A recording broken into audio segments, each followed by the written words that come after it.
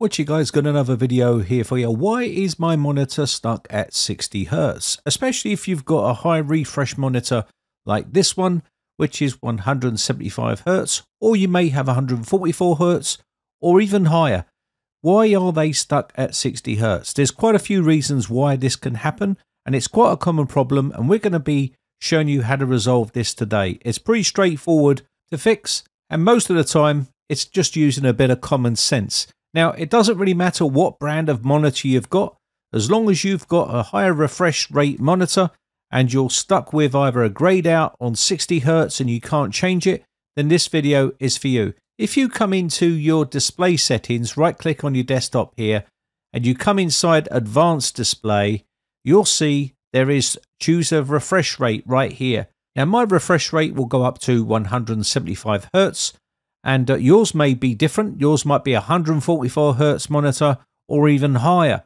So bear that in mind. If it doesn't say any of those there and you're only getting displays for 60 Hertz, then there's a reason for it. You've either got no graphics driver installed on your system, or the cable is wrong, or you're using the wrong port on the back of the monitor, and the port that you've plugged it into doesn't support that high refresh rate. And this happens quite a bit. You can see here I'm using a display port right here, and it's important that you use the correct port with the correct cable, and you should then be able to get the correct refresh rate right here. It's also important that you have the latest drivers. Now, if you go to the manufacturer's website, you can also check up your monitor to see whether it is actually capable of reaching those high refresh rates. And going on the website here, it will tell you exactly what your monitor is, and it will tell you exactly what the refresh rate is for that particular monitor. Now, one of the big problems is that people may have had an old monitor and they've been using that monitor for years, and they've been using the HDMI cable for that monitor. And then, of course, they've gone purchase a brand new monitor, or they've got a used monitor which they've got off of eBay. And now what they're doing is plugging in that old cable, and it's not compatible. It's not good enough for that monitor to reach those refresh rates. It's also important that you download any software for that particular monitor that you've got, especially some of these higher end monitors. You definitely want to be downloading the actual command center like this one here, or drivers, or any sort of firmware updates that you might need to do for that particular monitor, because it could be a known bug. So make sure you go to the manufacturer's website of that monitor and download all of the correct software, and you should be okay. Now, most of the time, most monitors are plug in and play, where you just plug the monitor in to the computer in the correct port of the graphics card and of the monitor, and you should then get a display.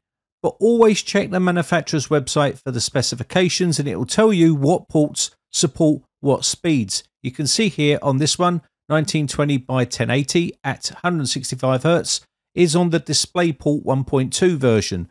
On the HDMI 2.0 1920 by 1080, you're only going to get 60 Hertz refresh rate. So make sure you're using the correct cable and the correct port.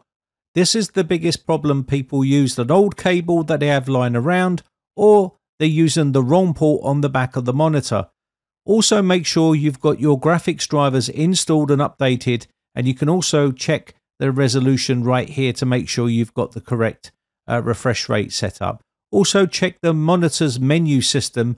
Inside here, there might be a setting in here that is forcing you to be at 60 Hertz, and you want to make sure that you're getting the maximum settings inside your menu if it has one just like this. Also, on the back of the monitor, they're all different DP ports and HDMI ports, and you'll have DVI ports and other ports like this. Just make sure you're using the correct port and you're using the correct cable. This is, like I've said, the biggest problem that people use is using the wrong port.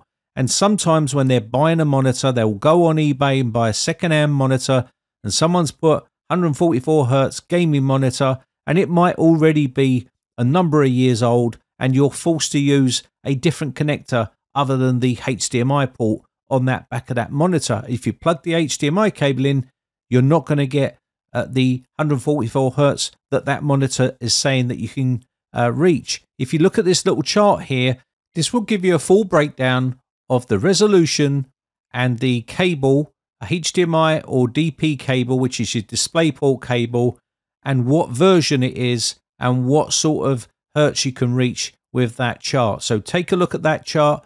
Also, I'll leave a link for this website here, which will break it down and show you exactly what these connectors are and what you can expect to get from them in the sort of refresh or resolution standards for these particular cables and ports. So if you're buying a used monitor, make sure that you've got the right cable and you're plugging the cable in the correct port, otherwise it's not going to work correctly. And that's pretty much it. If you follow this guide, you should be pretty much up and running with the correct refresh rate or hertz on your monitor. My name has been Brian from briteccomputers.co.uk. Just want to say a quick shout out to my YouTube members. I really do appreciate the support, and I shall catch you in the next one. Bye for now.